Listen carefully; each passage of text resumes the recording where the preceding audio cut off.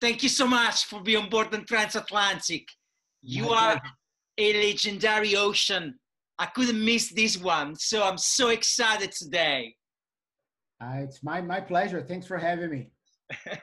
Look, as we say, like everybody's an ocean. Everybody's an ocean of erratic thoughts and wild feelings. And to really get to know someone, you need to cross the ocean. So we are here today to cross your ocean through the Seven Seas interview. And hopefully we can give people, our audience back in Europe, in Italy, and across the straits, a side of you that many don't know. I would say, let's go right into it. First question, and let's see this beautiful ocean. Let's do it. Okay, the ocean of Paulo Coelho, one of the most prolific Brazilian writers, lives inside a man. He has no borders, but his own soul. There is a quote from Paulo that goes, I have inside me the winds, the deserts, the oceans, the stars, and everything created in the universe. We were all made by the same hand, and we have the same soul. Now, if you were to choose a natural element that truly embodies your spirit, what would that be? The wind. The wind, right? Yeah, and I think because it's funny because it's a visceral reaction. All right, that's it. Let me try to explain why that. I mean, I was born in Brazil, moved to California 15 years ago, and then I remember kind of getting, like, at some point I got an award there as like as one of the key people in the industry in California, the advertising business in California. And so that was great. But it was funny how that particular moment made me think about how much of a local I became. And I don't like to be a local. I like to be the outsider. I like to be the stranger. And I think that's why I moved from Brazil to California before, then why I moved from California to New York later. That is actually not completely New York. I live right outside. So it's like my life has always been the life of being outsider. I started my career as a programmer. Then I got into advertising because I felt like there was an overlap between technology and advertising. Spent my entire career, most of it, like being that guy that didn't belong, and people say, what are you asking? What are you doing here? You're not a writer, or not an art director, you're what? And I think that if you have to describe in terms of nature, is more, for me, it's like that wind that keeps knocking on your window, and it keeps hitting your window and your doors, and you feel like, yeah, I'm not gonna let it get in, and eventually it's gonna find a little sliver, and when you realize it's all inside of your house. And I'm always on the move. I'm always the outsider, but I'm also very insistent on the things that I want and the things that I dream about, what I think it should be. So I'll keep try to find a little crack to get in, and that's how I've been operating my entire life. That is awesome, man. I love the wind. You know, it remind me, I lived in San Francisco for a while, moved to California as well. And for a couple of years, I lived in Marine, and I crossed the Golden Gates every single day for 2 years straight with my motorcycle. And that was 14 years of my life, was that kind of crossing the Golden Gate and seeing the wind, seeing the fog, just crossing the bridge. Exactly. Right? And like when you ride a motorcycle, you are so into the elements, and the wind is so strong. It usually pick up at 5 p.m. and it goes like through the night, and like it's an experience. Now, where you were mentioning the wind and be with the elements, something that you can, it's strange because you can't touch, but you can feel. So it's tangible and intangible at the same time. It's a great answer. It's a really great metaphor, man. I love it. Thank you. Second question. The ocean floor is considered the last true frontier on the planet. Scientists have described the extraction of mineral wealth from the deep ocean as perhaps the greatest challenge of the 21st century. Now, sometimes it happens to me that I look at advertising business as the last frontiers of capitalism. The extraction of the creative work from the ocean floor of our industry is a great challenge.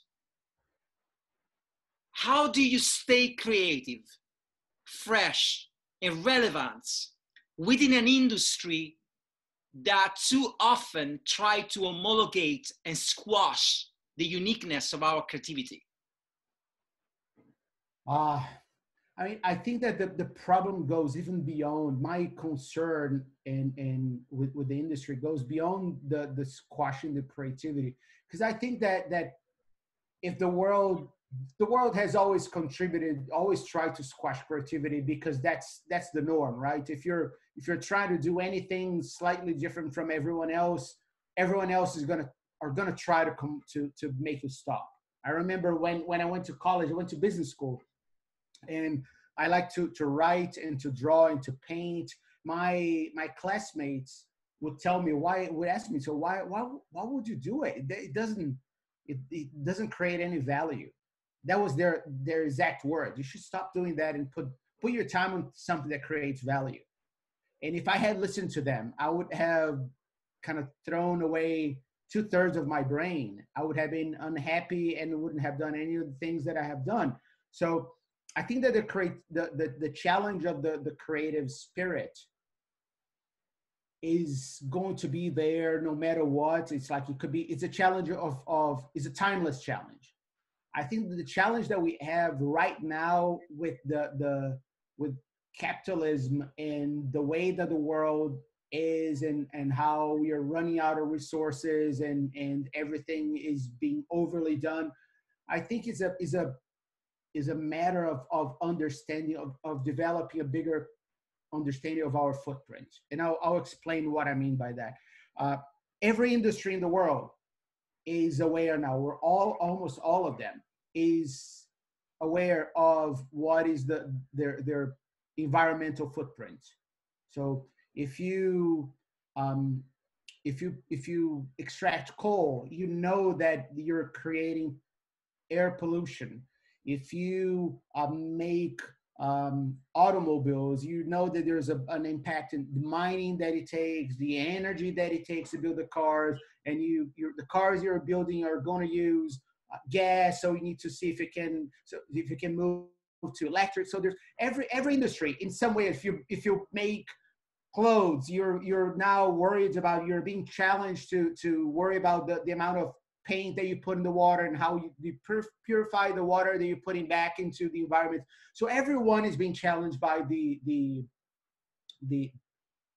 footprint that they leave behind them. The ad industry, because we don't take a physical thing and put something back in the world in a physical form, because our job is around ideas, we tend to believe that we have no footprint. But we do. It's just that our footprint is cultural. I remember once a few years ago, I had the opportunity for kind of a crazy combination of events. I had the chance to interview Bill Clinton on stage at Cannes, which was a whole weird story altogether, because I don't hear from one side, and Secret Service put him right next to my deaf ear, so I couldn't hear everything. So, but it went well, thankfully, but it could have been a disaster. But I remember one of my questions, and one of the few ones that I could listen, was I asked him, so what we have here when you look around us? We have 10,000 people watching you live. And these people, if you think about the money, the size of the voice that they represent, and how strong, if we combine all our voices together, all the loudness of what we say together, it may be the loudest voice on the planet. So what do you think that we should be worried about? And in my head, I was like, he's going to talk about climate change or social injustice, or it's been more than 10 years, right? Yeah, probably about 10 years. and if like, it's going to be social injustice or climate change, and I'm kind of waiting for him to talk about one cause. And he said, I think you should worry about the impact of the words you put out. And it's such a simple answer, but it changed the meaning of the job for me. And after that, a couple of years later, kind of the whole thing about let's find purpose and everything I started to look at that like, yeah, we are looking for purpose, external purpose, and try to find way to squeeze making the world better inside of what we do, which there's nothing wrong with that. But it's a slightly unnatural way of looking deep and find the real thing that is that footprint. Every time you put a message, every time you write something you put in the world, whether if it's a movie or if it's a book or if it's an ad, there's a story you're telling and people are taking thoughts from that story that changes them. How are we changing people? Are we changing them to make them angrier about each other? Are we changing them to be kinder to each other? Are we changing them to make the world a better place? And I'm telling you this because there's lots of things that for ages, we took as the gospel in our industry. And now looking back, if you look with the distance that the perspective of age gives you, I wonder if that wasn't a mistake. I mean, I'm 47 now. I've been in this industry since 22. So there are a lot of years behind. And I remember one of the few things that remain constant through my entire time in advertising is the idea that you need to pick a side. You need to, the best way to deliver a powerful message is to find something that will really appeal to a group, even if it gets another group angry. And I took that as, oh yeah, that's our job, to make some people happy and make some other people angry, because then the people that love you will really love you, really love your brand, really love your message. But then you look back at the footprint, and when you think about that done through decades and collectively by every single person and every single brand that works in this industry and every single member of our audience that heard brands talking about things that make them different from each other, we create a society that takes pride in being different, which I always thought it was a cool thing. But the footprint of that, the pollution of our message, is that people started to think of the similarities as the opposite of our differences. Therefore, what makes you a bad person?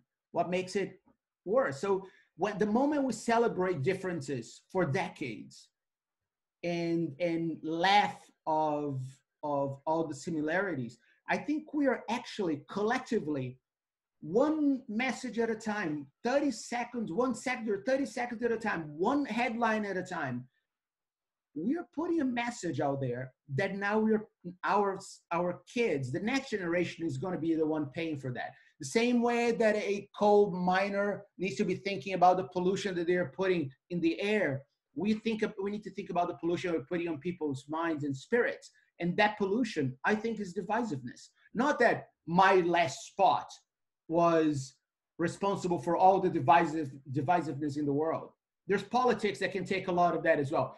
But I think that all the cultural industry, including entertainment, including news, and including the marketing world, we have to take responsibility for creating this pollution, this cultural pollution that is divisiveness. It's part of our responsibility. We cause that. No, I love this answer. I mean, thank you so much for the explanation. And, you know, when you're talking about footprint, I could envision this. And it works double way for me, you know, because I think, like, personally, I came into the advertising world, like, I got the advertising bug when I was a little kid because of the footprint that were left. Some of the commercial, the stories that I love the most come from, like, there were words that they put out there, right? The Vice commercial was a beautiful footprint for me. At the same time, I do agree that we need to be aware of the power of the words and treat them as tangible things that once they are put out there, they can do damage or they can pollute and they can truly asphyxiate creativity, and like, you know, they are very useful for like new generation. And so I think like your answer articulate these concepts very well, because it's my fear, it's what people call legacy. Legacy is a beautiful word, but it's a giant bucket and it's filled with footprints. That's what I think, right? So it's like, I think we need to be careful, like what kind of footprint we put inside the giant bucket of legacy, to leave something behind that like is useful, it has a purpose, and it's a challenge to do it. But you are one of them. You're one of those guys that are trying to do with a conscious choice of like, you know, creativity. So that's why like I thought Crossing the Ocean was amazing. And listen, I mean, the problem with looking at what you're doing from a legacy or a footprint standpoint is that it's very easy to think, to feel that what you're doing is right and is good, because no one produces poison on purpose. The negative footprint that you leave is often invisible. It's usually so small that you think that it's irrelevant. But when you accumulate through decades and through a vast territory and everyone is doing the same, you have like climate change or climate crisis because of that. It's like a little bit of pollution that like, yeah, my pollution is not causing anything. It's not that bad, but everyone through decades creates that problem that now our kids are going to have to solve. And I think that's the same thing. There's some beautiful ideas that were put out in the world, but behind all those beautiful ideas, we also seeded a thought that is insidious because it's so small that you don't notice. Right. That is this value that what makes you special is are the things that makes you, is your difference. And if what makes you special is your difference, you don't want to be like anyone else. Absolutely. And if you don't want to be like anyone else, we are stuck into this shithole that we are right now. Absolutely. Uniqueness is the only exit we have. You know, I remember always I like to remind people like, you know, the Oscar Wilde quotes, be yourself, everyone else is taken. And it's like, it's a beautiful quote because like, it really shows you that there is no other way out that like push the accelerator on uniqueness. So well, listen, we have to find a way to balance that being myself and no one else, but also finding the things that make us the same. You know, that is the trick. If we all only recognize ourselves for our uniqueness, the sameness loses value. And I think when the sameness loses value, we break the social fabric mm-hmm. of our communities. We break the bonds that connect us. We need to be able to see what makes us different, but also what makes us the same. We are right now, the world is 100% focused on what makes us different. And it cannot be different. If we're all different, then there's nothing left. Then we are like that guy on that Twilight Zone episode that wakes up at the end of the world. He wants to be left alone. He wakes up and the world has ended and it's great and everything. And then his glasses breaks. And I do agree. The uniqueness has to happen within a certain like paradigm within society. So I do completely agree on that. The Oscar Wilde quote, it was a very human quotes discouraging like those who were trying to mock or imitate other people, try to find your own personality, your own voice. Because I do think that once you find your own voice within the paradigm of society, then you can find the right balance. But uniqueness is the first step because you live in a society and you had to find your own voice. Anyway, this is a great conversation. I got the third question and you may have already answered a little bit, but let's go. In 2500, As a result of the sea levels rising over 25,000 feet, every continent on Earth is underwater. The remains of human civilizations live on a ramshackle floating communities known as atolls. Now, this is not my imagination, like just firing shots at you, but it's actually the creative plots behind the movie Waterworld. It's a 1995 American post-apocalyptic film that was directed by Kevin Reynolds. If you were to imagine the state of advertising in 2500, what scenarios comes in mind? If you're at a world, if you're part of a world that it's at war with everyone, and that everyone's a threat, with that kind of brings me the sadness of our business. If we look at the in the short term, because we are a form of cultural agent that works for hire by brands that need to create a result, or companies that need to create results for the next quarter, the next year, there is very little accountability for that kind of long-term issue. So I would say that probably advertising a water world situation would be about what makes each small community themselves and what makes them different from the other ones, and how the other ones will probably hate this product and why this is just for you, which would only increase the distance and the differences between the groups. Of course, there will be someone out there that are going to do a campaign that will try to unite all the communities so they can win an award at somewhere, but it wasn't going to be the way that things operate in the day by day. You know, it's like funny because I tried to answer this question when I was writing it. And my wish is more than an answer. My wish goes along with a story that was written by Philip Dick in like Do Androids Dream of Electric Sheep. And there's a futuristic scenario where everybody's connected to an empathy box to feel something, to have emotion, because humankind has run out of emotions. And I think like if I imagine like advertising 2500 to me, I wish that each of us in this industry could be connected to an empathy box, because what I've been seeing is like the emotions are drying and the numbers are in, and the empathy is getting lower and lower and lower. And the risk is truly like to forget that kind of empathy level and disconnect completely. And sometimes we see this happening.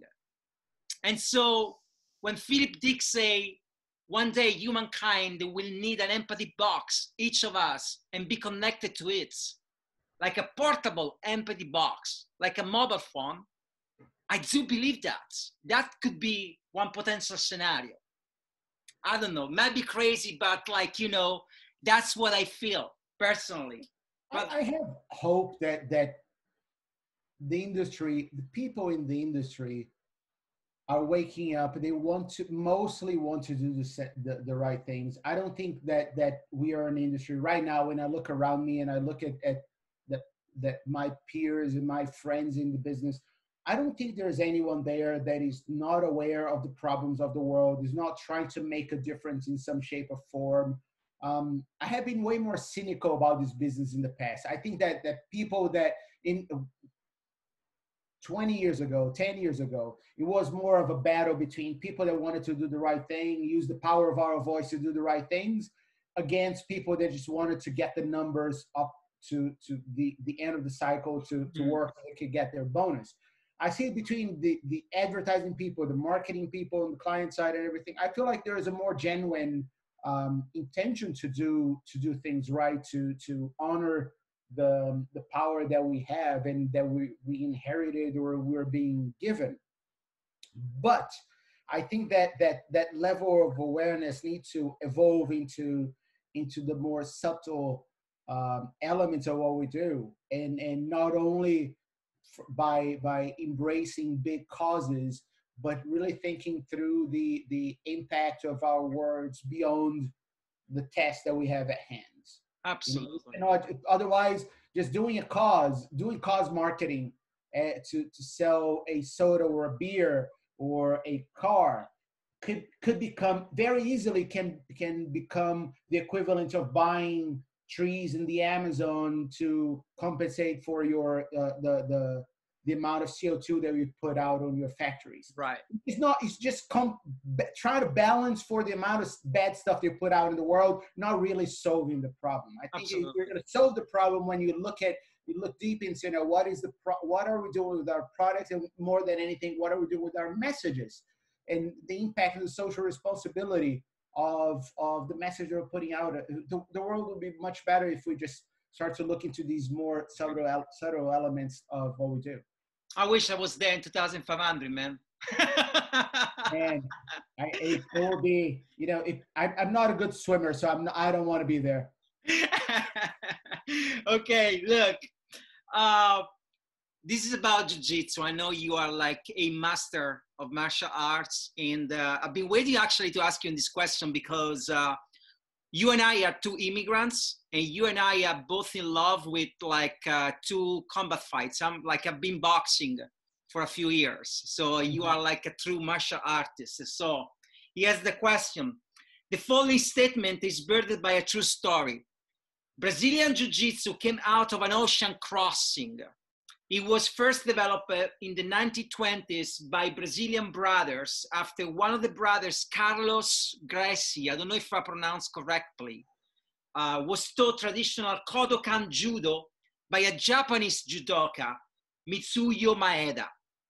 Mitsuyo crossed the Pacific Ocean to plant his martial arts seed in Brazil. Because of it, Carlos Gracie went on to develop his own self-defense system named Gracie Jiu-Jitsu. Mm-hmm. It's a fascinating story that reminds us of the power of immigration. You cross an ocean and brought into the US your experience, your lessons, and every single bit of you. What's the most important quality that you brought from Brazil into the US?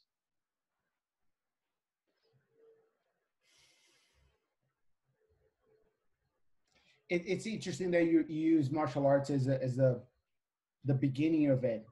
Let me tackle that from the beginning of the end of the answer, but not through the crossing the ocean, but through the very nature of it. Yeah. Of martial arts. I think that I've been, as I said, I've been practicing martial arts since I was 12 years old. So a long time learning something. I've learned two styles of Kung Fu. I've learned boxing. I've learned Muay Thai. I've learned some Judo, a little bit, very little. I've learned a little bit of Capoeira. I've learned a lot of Karate. And I'm now learning Brazilian Jiu-Jitsu, which is it was an opportunity that I passed on when I started to learn, when I started to fight. And I was in a Kung Fu school, and right underneath, right, kind of the lower level, there was a small Brazilian Jiu-Jitsu, kind of Gracie Jiu-Jitsu school. And they were always inviting us to go there, train with them. And I was like, yeah, I can go later. Let me focus on this. I'll go that later. And I kept pushing. And 35 years later, like, I didn't do it. And here I am, 47 years old, like, looking around for, like, you know what? I've been in this country for such a long time. I think I'm going to go back to that, because first, from a martial arts standpoint, I need to develop a ground game, because I feel like there's this hole in my game that I don't take it. I don't know. And it's also a way to connect to my roots, not only Brazil, but Rio. And although, yeah, as you said, kind of something that came from Japan, it was significantly transformed in Brazil, and it's being transformed again in America. The way that they play, they use jiu-jitsu in America is becoming pretty different from what they do in Mhm. Brazil. But anyway, I'm learning something new that celebrates my roots. And I was thinking about this, about the influence that martial arts has in my life. And because for me it's hard to dissociate, my life in Brazil has always been very intensively filled with martial arts. So what I brought from Brazil is part in part my passion for martial arts, because it's a country, martial arts is a big deal there. There's Absolutely, it's yeah. not a coincidence that there's always a Brazilian somewhere in the UFC, and these things is a big deal. It's one of the important sports. And soccer, when I grew up, there was soccer. Then very kind of lower, there was like beach volleyball, and then there were martial arts, different styles of martial arts, and jiu-jitsu was a big one in rising star among them. And but I spent my entire life learning some style of martial arts. And if there's one thing that martial arts teaches you, is to hang on when you're being beaten. is grit, right? Is that you cannot count as something as a failure based on any given moment, because you have to look at that in the long term. So you look at, it goes back to the question about the wind, right? I'll go back to this, is how those things connect. For me, I see people kind of judging themselves and judging others based on on a particular moment in short-term spurs. And I feel like this is not how I grew up thinking. They say in all martial arts, there's a variation of a saying that a black belt is a white belt that didn't give up, right? Mhm. I love I the I definition. have multiple black belts. I'm not that talented as a fighter, Mm. but I started and I went all the way to the black belt. I didn't give up until the black belt in many different of those little journeys. So because I didn't give up, I got to that kind of big dream of the black belt.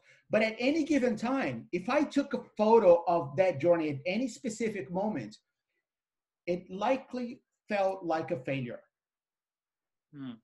Always, because there was always someone better than me taking the best out of me, and it was only at the very end that of each one they felt like, okay, I think I may be the most senior student here. But there was always someone in another school that was better than me, that would beat me. So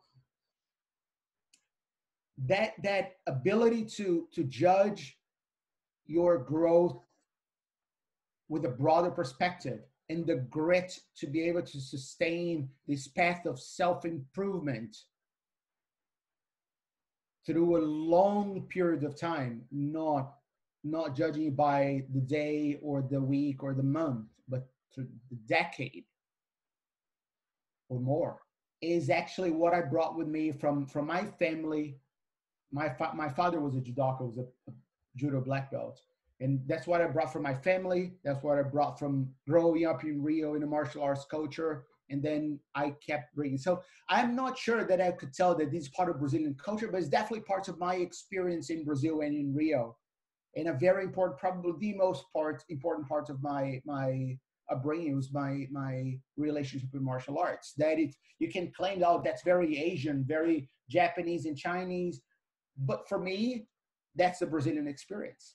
No, I mean, it's great because I do think, like, as you say, martial arts is so present in Brazil, and it's like, UFC is like, there is always like a great champion, like, in any category, like, martial arts. And I think like martial arts truly like, give you that kind of resilience, that kind of like, desire to go through the stage of improvement, to never quit. And I think like every immigrants, like you, like yourself, like myself, when he first faced the moment when he stepped onto a different soil, is faced with that kind of challenge. And the moments that you want to quit are so many, and they come so fast at you. I mean, they come like bullets. I Yeah. remember like, there have been countless moments for me where I say to myself, I'm going to quit this. I can't do this. But then I think you learn, and to me is a metaphor in boxing. You learn how to slip and punch back. You learn how to duck. You learn how to, like, you know, feint, and you all come back to that kind of resilience. So I do think like it's a true, like, you know, Brazilian DNA for you. It's like, and I love it because you truly made one of the best agency in the country. I mean, everybody talked about like Pereira Odell, and like, you know, it's to these days, not because you in front of me, but you guys like push great work, and like, and it's admirable, you know, it's like, it's a rare thing, and like, you know, to do, and it's very hard. So I commend this to you, really. For me, it's all, I think in the end is grit is the thing behind all that, because it's, you cannot be an immigrant without grit. You cannot Oh, yeah, sustain an immigrant without grit. absolutely. And I say it's hard. I remember kind of when I arrived here, my first week on the job, it was at the year that I was president of the jury at Cannes for the first time. So it was like I was a big name in the industry that year. It's like one of the three presidents. It was the time that the Cannes only had three presidents. I was one of them. I arrived here, and someone just looked at me and said, "Okay, I hear that you're a big deal in Brazil, and I hear that it became a big name in the world because of your Brazilian visibility. But you just got here in America, and it's a whole new game. You're going to need to prove yourself all over again." And the person said that to my face. It's like, holy cow, this is going to be tough.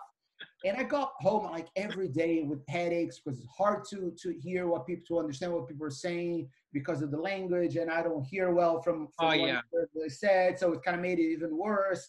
And people kind of the entire attitude around me was let's see if these foreigner can be, if he's good enough to be playing among us. So that kind of, there's an aggressiveness that is really exhausting, and in order to do that, you have to have that grit. That is the ability to look at the plan in the long term and sustain and hold on for the long term. As to the boxing analogy is a good one. Some people, when they get punched in the liver, they see that they feel that pain and their body wants to shut down. They want it to lay back, and you can consider, oh, that's a loss. Some people will feel like, oh, that's not a loss, I'm going to keep fighting, and then their body shuts down and they get knocked out. Oh, that's a loss. No, that's not a loss. You can fight tomorrow. You can go back to the gym and train again, and then you go there and then you spar against someone and you lose, and there's a loss. No, it's not a loss. The sequence of losses, of constant losses, can still be the path for a win. Absolutely. If you're looking at the right mindset, if you're looking at the right prize and everything, and actually putting yourself at those situations is what creates the important wins as well. I was reading about these fighters, this Canadian fighter called Georges St. Pierre. He's called one of the He's supposed. I mean, everybody's waiting for him to fight Khabib. I don't know if the fight is ever going to happen, but he's a legend. He's a true legend. I don't know, but I was reading about a story that his coach, his jiu-jitsu coach, a guy called John Danaher, he was writing about it. It's like, yeah, we all like to think about our strengths and everything, but if you learn the most, if you go understand how people like Georges St. Pierre, that is one of the candidates of the greatest UFC fighters of all time, right? Arguably, he may be the greatest of all time. And like when I see him training, I see a guy that can walk into the gym and beat anyone here, right? If he uses his strength, if he uses his striking abilities, if he loses his athleticism, if he uses his speed, if he uses his strength. But he walks in here to learn jiu-jitsu with people that are better in jiu-jitsu than him. And instead of doing other things, he puts himself into the worst positions where jiu-jitsu can easily kill him and tries to get out of them without using anything other than his developing jiu-jitsu. So like the mindset of greatness is a mindset of putting yourself in situations of loss as often as you can So it can get harder and harder and harder to defeat you.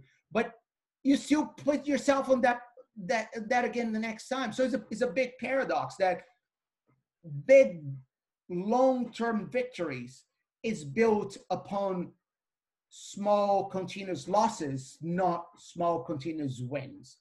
I It love it. I doesn't love make any sense, but that's how it is. No, but I love the fact, I love the analogy of like, you know, putting yourself in a situation where you could lose and building off those moments. This is true.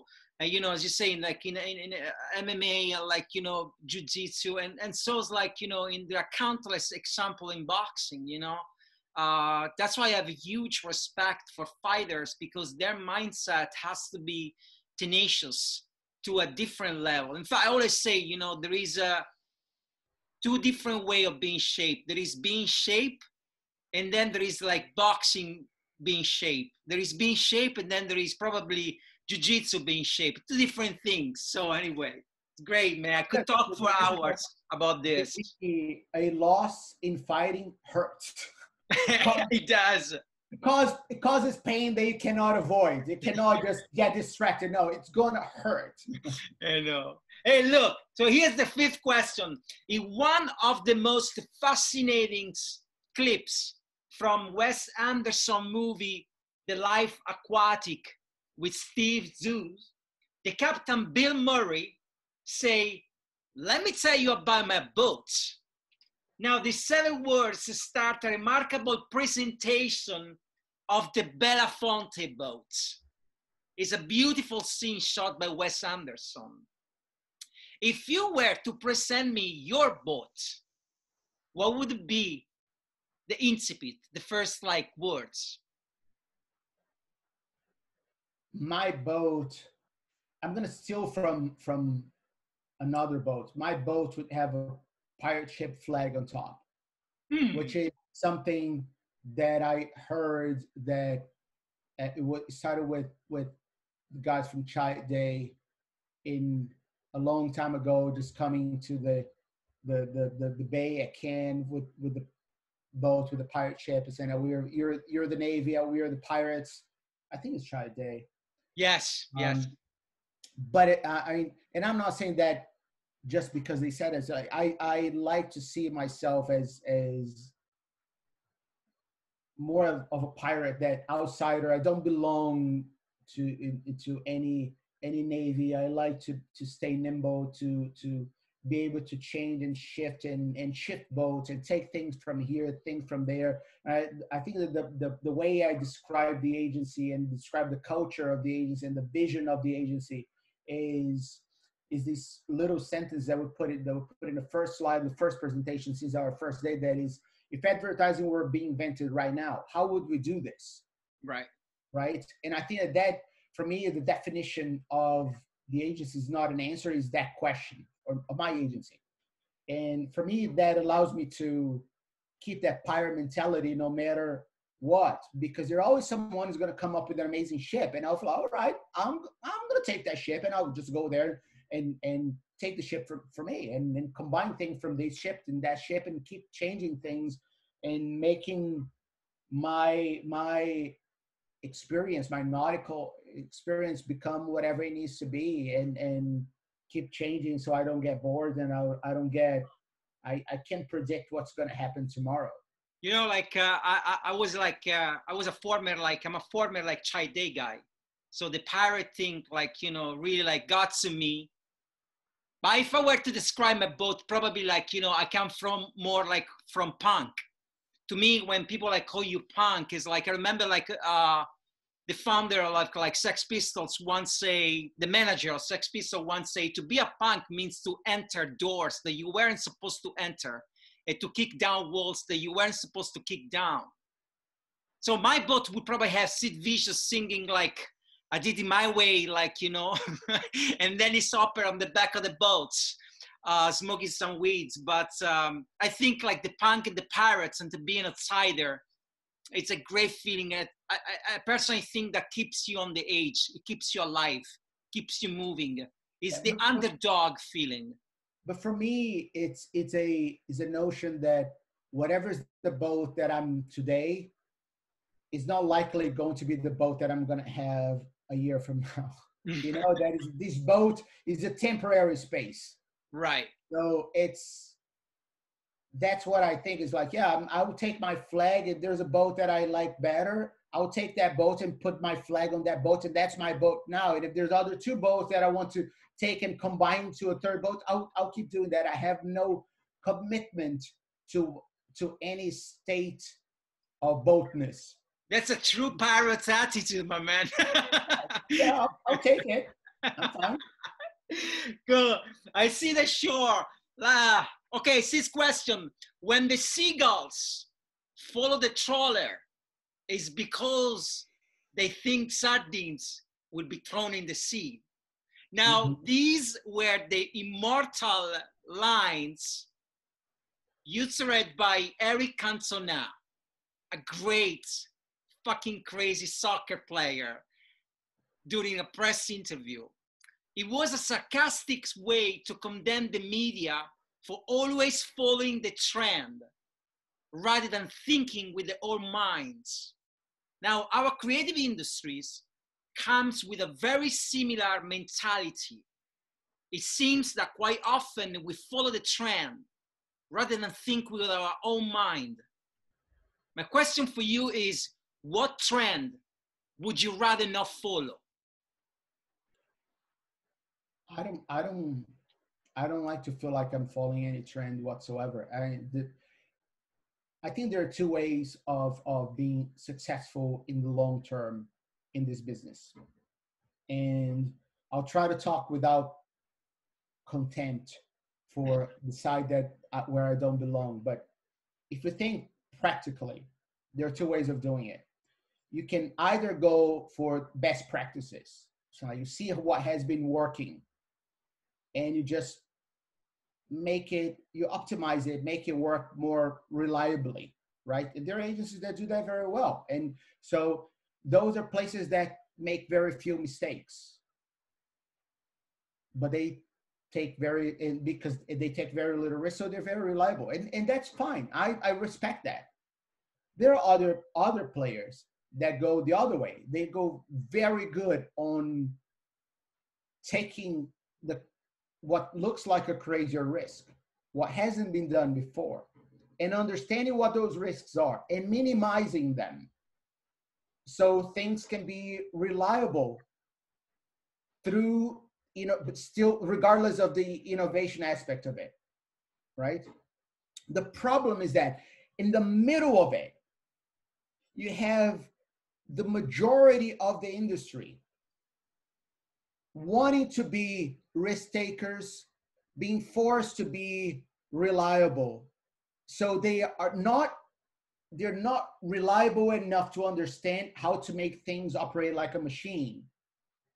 And they don't know how to take risks and mitigate those risks to make sure that they are going to land on the right results. So all they become is like this mush of things that try to see with these crazy-eyed person that try to see, oh, my clients are expecting reliability, so I'm going to talk like this, but I want to be one of those pirates, one of those crazy ones there, so I'm going to try to do something crazy every now and then. And those things do not match. There's a way to be really good on both sides, and the middle is what sucks. But the middle is where everyone, most at least, are, right? So if you ask me about trends is the forefront of the best practice, right? Is that like, oh, this is the things that have been done, not too much, but enough for us to try to understand what works. Is the pioneer of best practices. That's what a trend is. If you're on the innovator side, you're not looking for the trend. You're looking for the things that will become a trend. If it can be identified as a trend, it doesn't belong there. I like to play on this side. I mean, it's a question that every time I'm in a big jury, there's one journalist that comes to me and says, what is a trend that you want to see in this festival? Like, I don't want to see anything. I'm going to try to kill anything that I can track as a trend. And in fact, that's exactly how it works, right? One thing wins a lot of awards. If you can identify one trade that wins a lot of awards in 1 year, the next year you're going to see a barrage of entries that follow exactly that. And then Absolutely. only a few of them are really going to stand out, despite of the fact that they did that. What people don't see, that inside of the jury room, we are looking at another one that does that, another one that plays that trick, another one that plays that trick, and it starts to kill them all. And for every, when you see the winners, oh, that's still winning. What you don't see is that 90% of the things that try to follow that trend died along the way for the simple reason that we could identify they were trying to do. And Yeah, no, I agree with that. well. Trends don't work in advertising. Absolutely. But absolutely, they don't work. And what I found like very annoying, like, you know, that sometimes as creative industry, we shouldn't pick up on those trends. Like, you know, I can pinpoint the moment where, I don't know, you remember American Beauty, the shopping bag scene. After that came out, man, every single person was trying to redo that scene. Inception, the explosion scene at the bar, that came out. Everybody wants to do a slow motion, like, you know, and then Gorilla with, like, you know, Cadbury. I mean, God, man, there is like so many countless attempts to steal and mock like other people creativity. And I think, like, you're right. It's like, you know, let's kill the trend and let's go for what really like seems to be like, you know, the only way, which is like, innovate is such a great word, but somehow advertising made it into like a buzzword.